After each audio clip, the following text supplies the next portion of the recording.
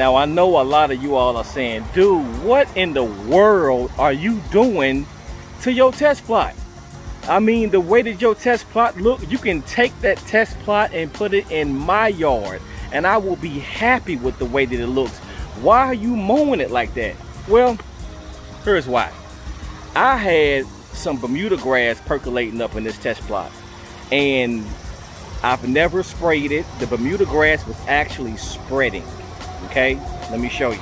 Well, you really can't see too much of it now because I've been I didn't mow it and I just got clumps of grass everywhere, right? But all of this brown that you see, all of this is Bermuda grass. All of this is Bermuda grass. You see it? It killed the Bermuda grass, not the fescue. Okay? So all these little brown spots that you see, it's Bermuda grass. Like I said, you really can't see too much because I didn't mold it all the way down. But I mean, it was really starting to spread everywhere. And when I noticed it, it just was bothering me, okay? I know I could have used my big mower. I just wanted to walk. Just wanted to get a little exercise every now and then. But I sprayed it. I mowed it down. We're probably around maybe like 2 3/4. That's what I mowed it down to. I'm gonna clean everything up. I've never dethatched it. I've never seeded back here. Only thing I've done is fertilize it. So what I'm going to do is I'm going to aerate back here. I may throw a little seed, not too much. And I am going to aerate it. We're going to water this thing and we're going to fert the heck out of this thing back here.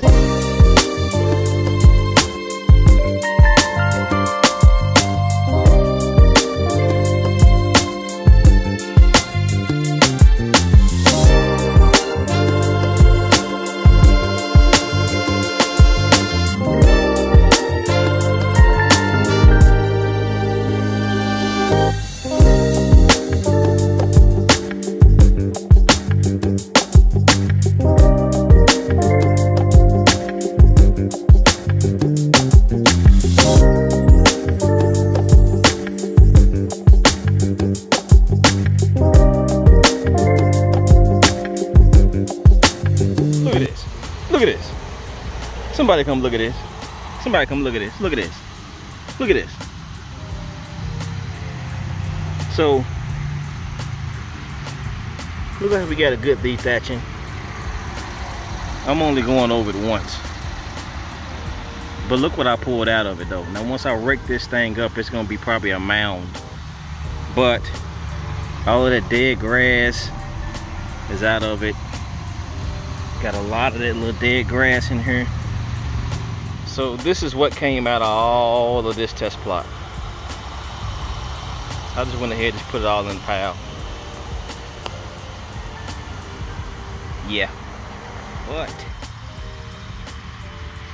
she's looking good. Let's see, I can drop some seed right here. She's looking good though.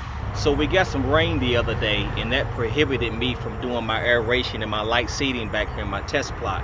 But then again, it was a good thing because that rain softened up the grounds a little bit more so that I can be able to get some deeper core. So now I'm about to have some fun.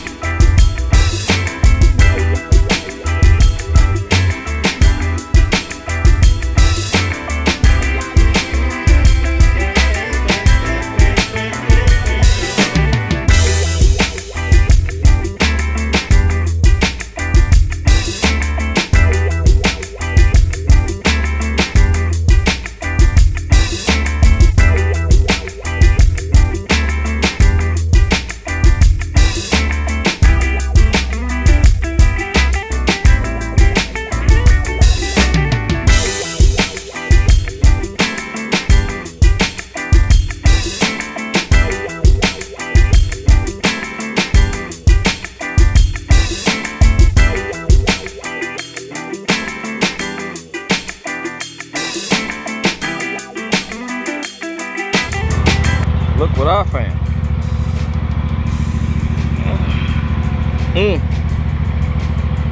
This is a piece of metal or something. That's good coverage in that piece of metal right there. Poke holes through the metal.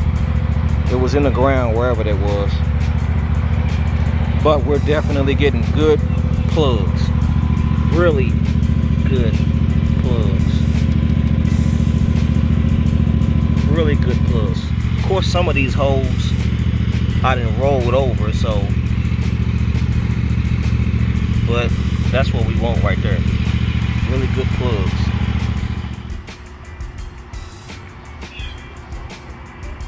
Get out of here. So this is the kind of coverage that you want right here. You see all of this seed? Just a little bit. But you want that kind of coverage. Not too much seed, not too little. That'll work.